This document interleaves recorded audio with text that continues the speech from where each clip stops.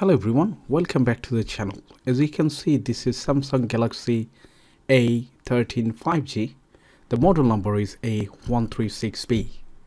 So today we're going to replace the screen, and the good news is A13 5G is fully compatible with A04s. So if you do have the screen replacement for Samsung Galaxy A04s, that would fit in A13 5G without any issue.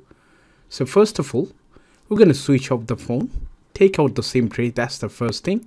And we should have some tools, as you can see, the flat opening tool, then Phillips screwdriver, tweezer, and flat plastic opening tool, both of them. It's a little bit stiff, so consider it's going to be take about 5 to 10 minutes if that is first time in your life. Okay, be careful when you use the iSysma right next to volume button and the power button, because if you push too much, you're going to damage the power button and the volume button. Okay, especially in this side, you have to be very careful, and on the edge, make sure you do with firm hand.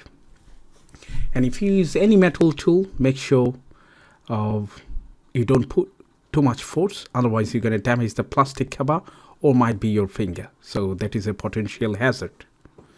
As you can see, I'm a bit struggling with that model. It took about 5 minutes. Just to make the video shorter, I first played this video, but it took about 3 to 4 minutes. Okay, once it opened, don't pull the back cover because there is a power flex attached to the main board. So if you pull the back cover, you're going to rip off the actual flex wire. Now from the mid cover, we're going to take out all the screws, and remember, Samsung always use same size of screws, so you don't have to organize it. Once it removed, then take a plastic opening tool or your fingertips to disconnect the battery first, then the power connector, and then all other display connectors and stuff. We're going to remove it because the original screen that we are replacing, it comes with the actual housing. That means what we have to do is we need to pull out every single bits and pieces from the old housing to the new one. So example, we have to take out the main board, the secondary charging board, the vibrator, and front camera, ear speaker, loudspeaker, all of them. If you really think to change the display for any Samsung, I would suggest you don't go for copy. Okay, the copy one never good. Yes, it's cheaper, 10 to 20 pounds, it depends, but most of the time the outcomes is completely different. So if you get copy, example for this model, might be you're going to spend 30 to 35 pounds, okay, British pound. And if you get the genuine one, might be it's going to be cost you almost double, 60 to 65. But believe me or not, that would give you absolutely brand new phone. So when you use the touch, you're going to feel fully smooth and proper refresh rate.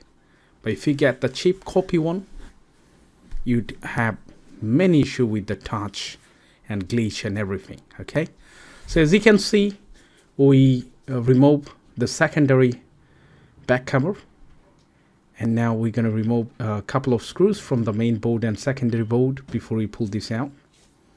As you can see, one of them here, another one the main board, and then we'll pull it out. And the second hardest job for that replacement would be removing the battery. Removing any Android batteries is a kind of challenging because they don't use same sort of adhesive tape underneath the battery like iPhone. Okay, but I always use a trick. What I do, honestly, I use 99.99% rubbing alcohol to spray underneath the battery, which would help to make the adhesive softer so that we can pull out the battery without damaging the shape or anything. Now let's spudge the actual main board. Hopefully the board would come easily.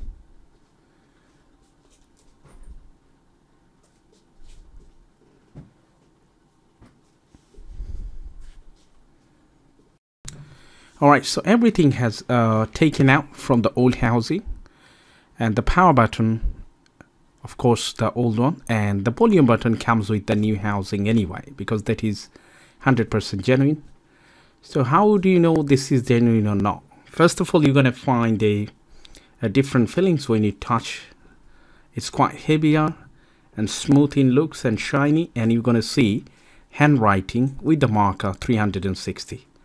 So now we're going to reverse back everything. We'll put back every single components there, and there are some plastic film protector that you can see.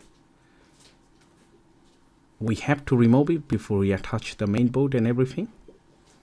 As you can see, those one, the camera protector and everything, and then the job would be done. Before we put the screw on, we're going to give it a test and see if everything is functional properly or not.